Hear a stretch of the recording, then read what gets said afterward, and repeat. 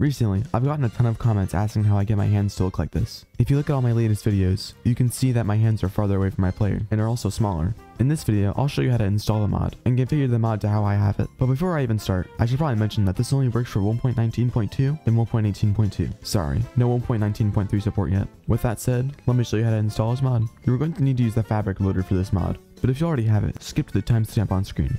In order to install Fabric, all you need to do is go to the link in the description, and click this download here button.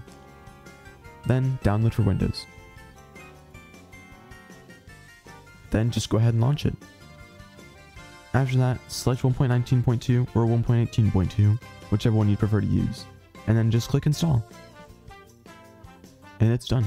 Now, in order to actually get the mod, all you need to do is just go to the link in the description, and it should bring up a page that looks like this. This is an open source project originally made by this person, but they didn't update it to the latest versions, so this cool person decided to do that for us. So all we have to do is just go to the version that we need and click on the download button. If you're using 1.18.2, just click on releases, then scroll down, and then download this version instead. You should have this jar file, and if you have that, then we can continue on to the next step.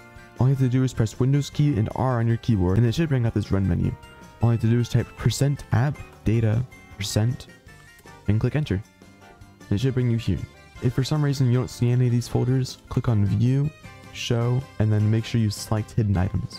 From there, just go into .minecraft, and then create a mods folder if you don't already have one. Then, just put it in there. That's it. You're done. Just open up the Minecraft launcher, and you should see this instance called Fabric Loader 1.19.2, or whichever version you downloaded. All you have to do is just click on play. Now, if you get this error, it means that you just installed Fabric, and that means that you need to go back into Fabric, and then make sure you download the Fabric API. Now, it'll be for 1.19.3 or whatever the latest version is.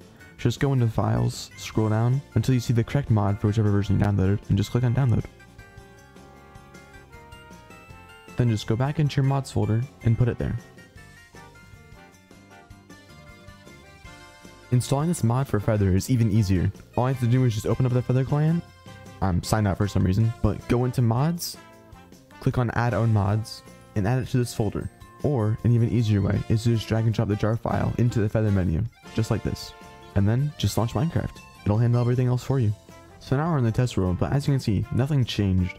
What I have to do is just press the / key on your keyboard. It's beneath the backspace key and above the enter button. Just press it, and it'll bring up this menu.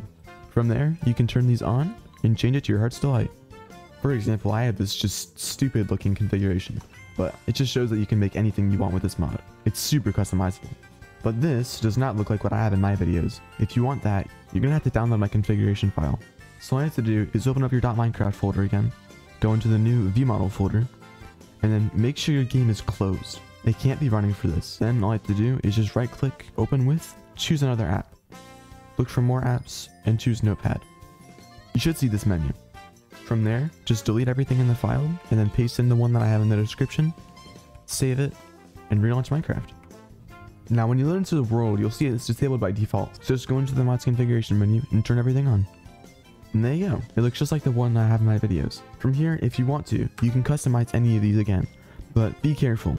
The scale Z and position Z go farther than they normally allow you to. So if you change these at all, you're gonna have to go back into the configuration file and reset them manually. So just be careful about these two. Any of these other ones you should be able to change just fine. That's it. That's how you get the ViewModel mod. I hope this helped, and thanks for watching.